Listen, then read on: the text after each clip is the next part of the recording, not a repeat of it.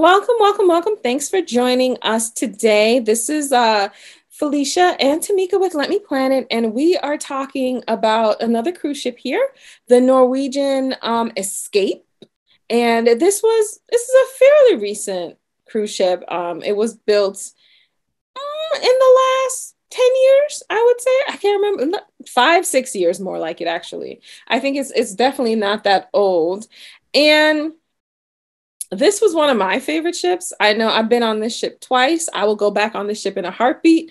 It is what I would call a party boat.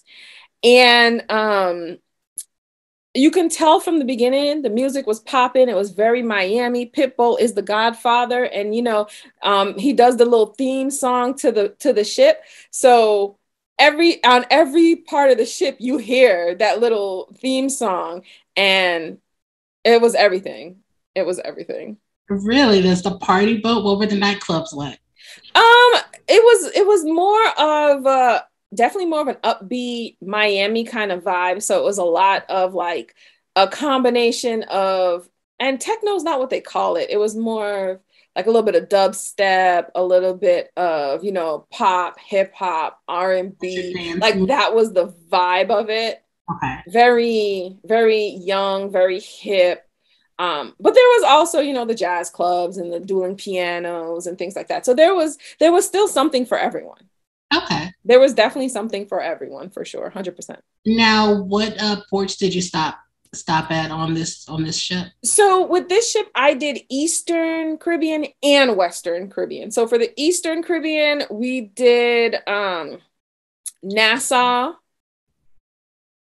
St. Thomas, and Tortola, British Virgin Islands for sure. I feel like there was one other stop in there, but I can't remember off the top of my head what it was. And then for the Western Caribbean, which I would probably say was one of my faves, we went to Belize, and we went to Mexico, and we went to Honduras. Okay. So, as we know what happened to me in Belize, Belizean chocolate is very rich and very, very pure. And I had an allergic reaction. But as you can see, I'm okay. The left side of my, It's a tip for our listeners. Had an allergic reaction to the food, what would you say one should have on hand? Okay, well, what I would say is for any cruise, it's very important to have your first aid kit that you bring from home, because everything costs. If you go to the ship medical center, it's going to cost a lot. And if you go to the convenience store, you're going to pay like triple the price. So it's very important, I think, for everyone to have a first aid kit with them. And I'm not saying have anything crazy, just have, some Tylenol, maybe some sleep aid, you never know, some bandages, some alcohol wipes. I'm sorry? Pepto-Bismol, Pepto-Bismol, just what you would carry in a small first aid kit, maybe some hydrocortisone cream in case you get bitten by something. I think those are all important things to have, because it really and truly, some cough drops. You never know, you might get, a little throat tickle, and then you end up paying $9 for a bag of Halls that you can get at the dollar store. I mean, like, so me on our last cruise, I got sick the day we sailed.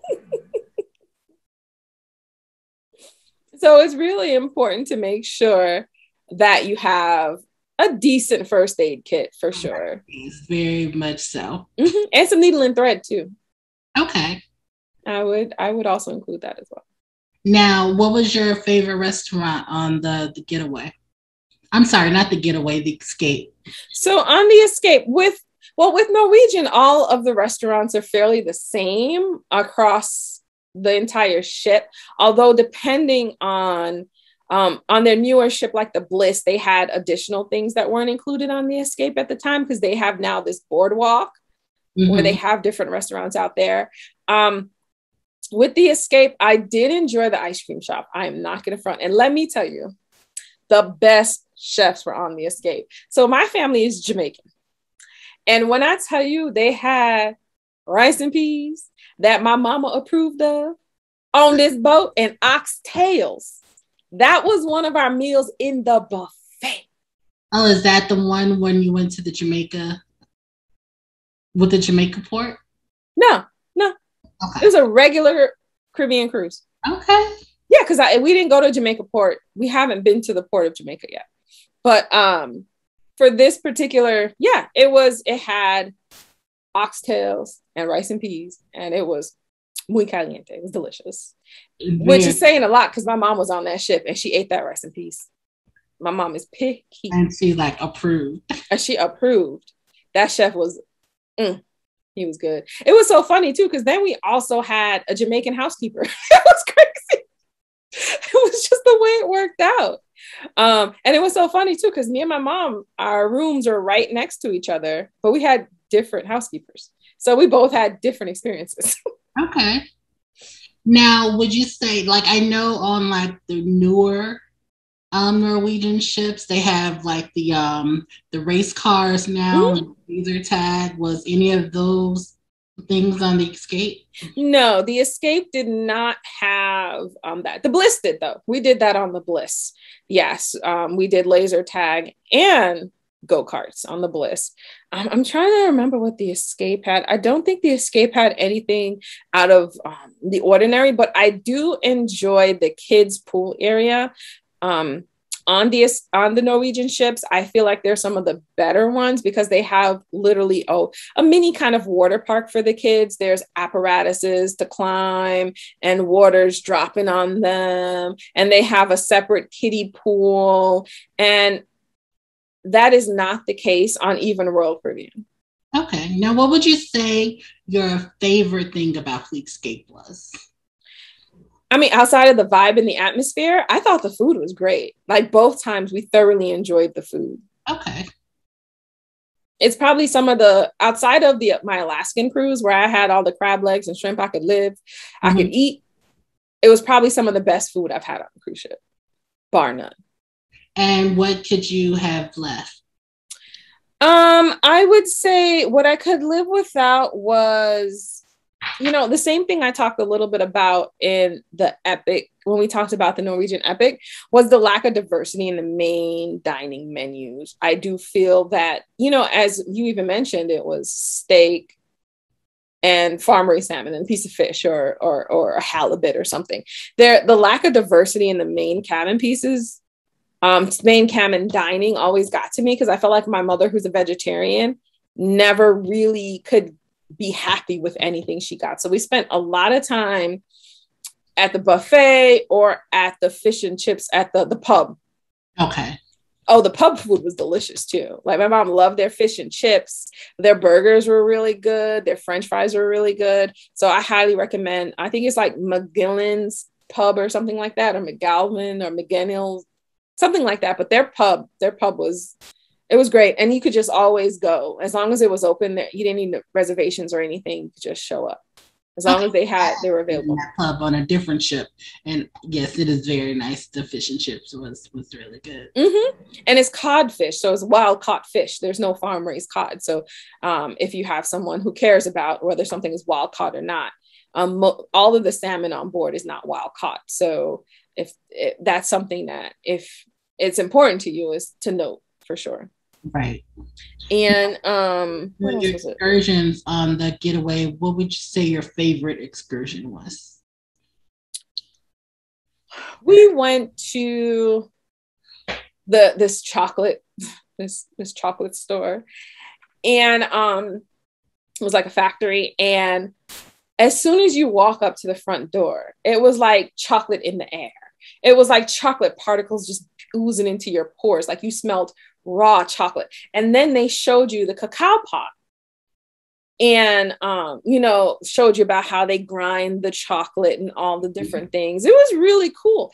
And, you were sampling different types of the chocolate. So delicious. That's a Belize port? Yes. Okay. That was on the Western Caribbean cruise, the Belize port. It was divine. I loved every second of it. And it was well worth the allergic reaction. When half my face swelled up.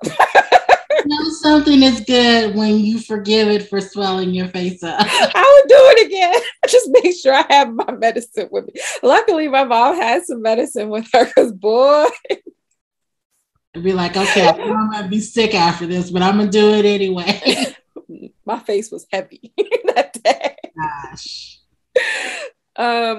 What else could I have lived without?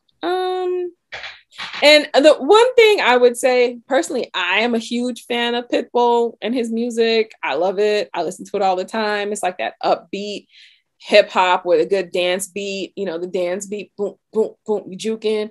If that's not your style of music, then it can get old real quick. Because as I said, the theme for the cruise, the theme song for that ship is sung by Pitbull. So they play it all the time. So if you're not a fan, it could get old, but I am sure a lot of people weren't necessarily Pitbull fans, but I saw them having a whole lot of fun on that boat. There was a lot to do for sure. And when I went on the Escape, it was also fairly new. I think the first time it wasn't even a year old. And then the second time was a year later. And I loved it. I absolutely loved it. I'd do that ship again. Okay, very nice. So is there anything else that you would add to that you would like to mention about the experience that we haven't gone over? I would also say, and I think this can be a tip for all cruises, is to make sure you have small bills for tips. So for, you know, like small, like dollars and things like that. So like when you go on these excursions and you want to give a tip, or when you are out and about, walking around the islands, because a lot of these, like unlike a Mediterranean cruise where you have to go somewhere, you're really right there. Right. Once you get off the ship. So you might, you know, get on a local tour, not necessarily a sponsored tour. You might do a local tour and you want to make sure you have money for tip. And things like that. Or you might want to buy from local people. Having smaller bills is less change they have to provide, which is always a good thing for the local folks. There's a lot of different things, a lot of good food. Another tip is you cannot bring food back on the boat. So whatever you buy, make sure you eat it. The only thing you bring back is liquor.